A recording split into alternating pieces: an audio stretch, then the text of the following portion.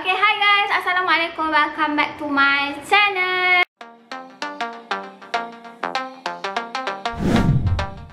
Hari ni punya video kita nak bawa korang jalan-jalan dekat satu kedai barang-barang rumah. And barang rumah dia serius guys, modern-modern and cantik-cantik semua. Okay, ni nama kedai dia ialah Romantika. Kalau korang pernah dengar, kedai dia tak adalah mahal sangat, tak adalah murah sangat, lebih kurang kaisong je.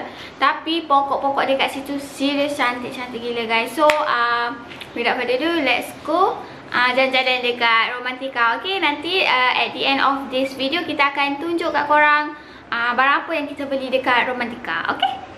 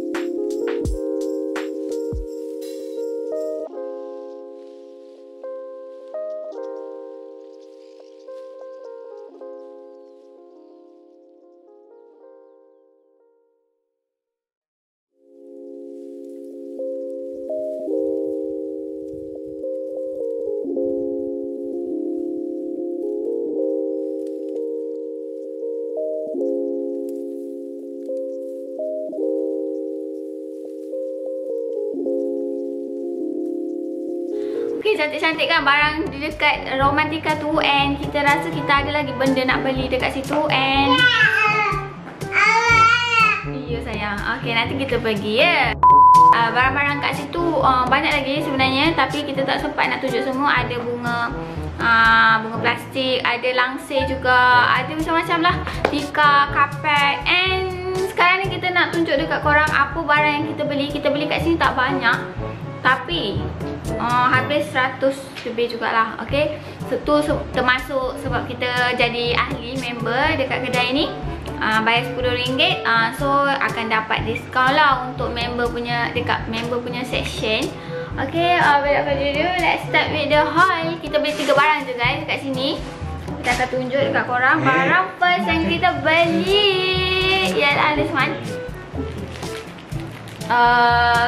Kain kan.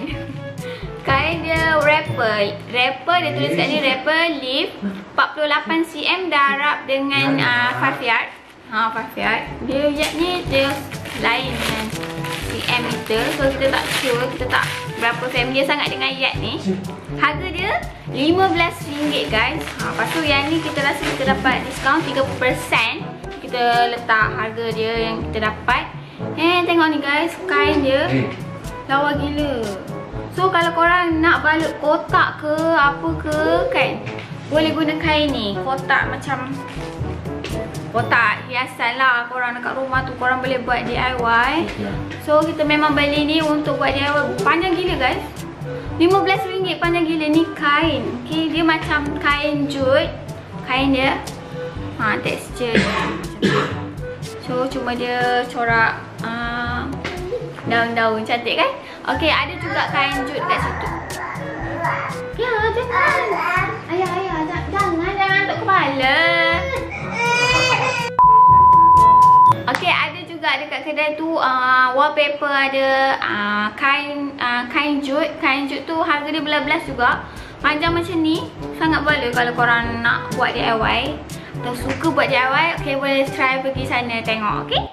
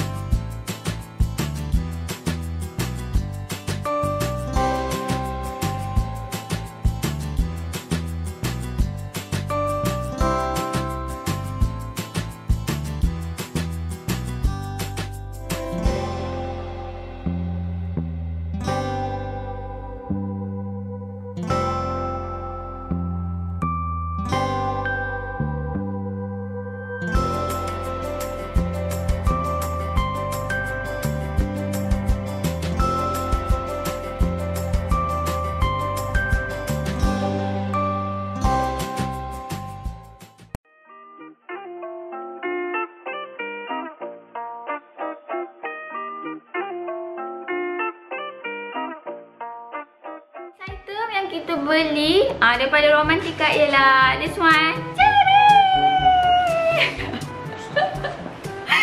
Ni ialah karpet.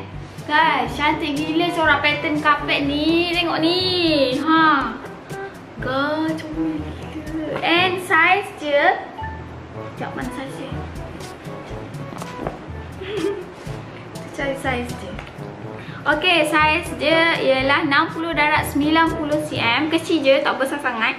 Kalau korang ada ruangan yang kecil nak letak karpet, korang boleh try tengok yang ni. Harga dia RM28.70 je. Nama dia Cotton Print Floor Mat. Tengok cantik gila guys. Ada corak bunga-bunga, daun-daun, macam-macam corak ada guys. Serius. Tapi kita berkenan yang ni sebab dia nampak comel. Tu ialah barang kedua. Barang ketiga ni ialah barang paling besar guys. Barang paling besar. Ialah this one. Pokok. Okay, ni plastik lagi. Kita buka lagi. Ni baru beli semalam. Okay, ni ialah pokok fiddle fig. Tengok ni. Dia tak adalah tinggi sangat. Dia ada 3 tangkai. Tengok, besar kan? Okay, besar tak adalah besar sangat. Ada lagi besar guys, ada lagi besar, ada lagi kecil. Semua jenis pokok ada dekat situ. And semua jenis ketinggian ada. Okay, ni nama dia Fiddle Fig 70 cm. Kita ambil ni yang 70 cm. Tinggi gak kan. So kalau korang nak pokok yang lagi tinggi pun ada. Dalam 100 lebih, 100, 200 pun ada. Okay, harga yang ni gila murah je guys, RM58. Ada 3 tangkai. So sangat berbaloi kalau korang pergi beli. Dekat luar ni kita tak sure lah berapa, tapi ada yang kita nampak tu harga dia sampai 200 dekat shop. Sekarang ni kita ada area tangga ni kosong gila. And kita ada letak cermin juga dekat situ. Okay, tangga ni kosong. Kita nak hias dekat bahagian sini lah sikit. Okay.